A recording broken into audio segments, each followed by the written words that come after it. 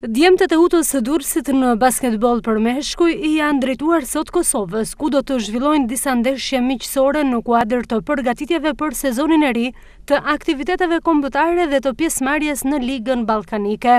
Prej disa javësh tashmë në drejtimin e trajnerit Bobanić, djemtë e Teutës kanë nisur stërvitjen.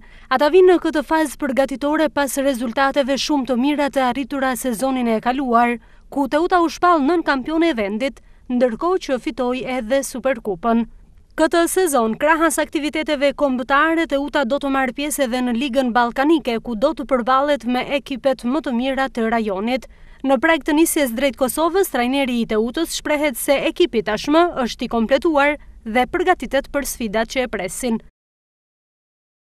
Ne kemi gati 2 muaj tashmë që kemi nisur përgatitjet për sezonin e ri dhe ndeshjet miqësore që do të zhvillojmë në Kosovë janë pikërisht pjesë e kësaj faze përgatitore.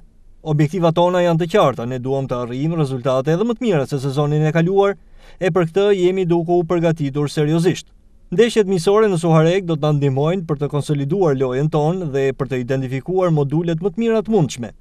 Njëkohësisht, udhtimi në Kosovë është i rëndësishëm edhe për të bashkuar edhe më tepër ekipin, pasi kemi patur edhe prurje të reja të cilët duam të integrojmë sa më mirë në lojën tonë. Nëse do ta përmbledhja me 2 fjalë, do të thoja se përgatitjet janë duke ecur mirë dhe ekipi shënon ngritje të lojës nga dita në ditë. Përgatitjet e Teutës për sezonin e ri janë shoqëruar edhe me performancën e ekipit, ku bie në sy ardhja e lojtarëve të rinj vendas dhe të huaj.